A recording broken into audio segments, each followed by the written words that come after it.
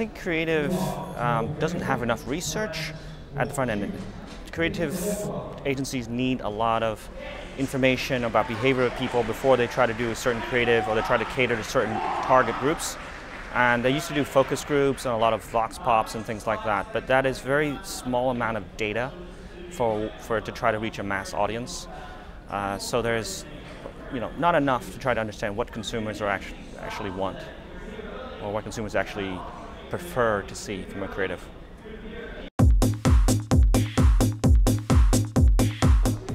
Yeah, the content from Spikes this year was very interesting. It included a lot of content from data, from technology.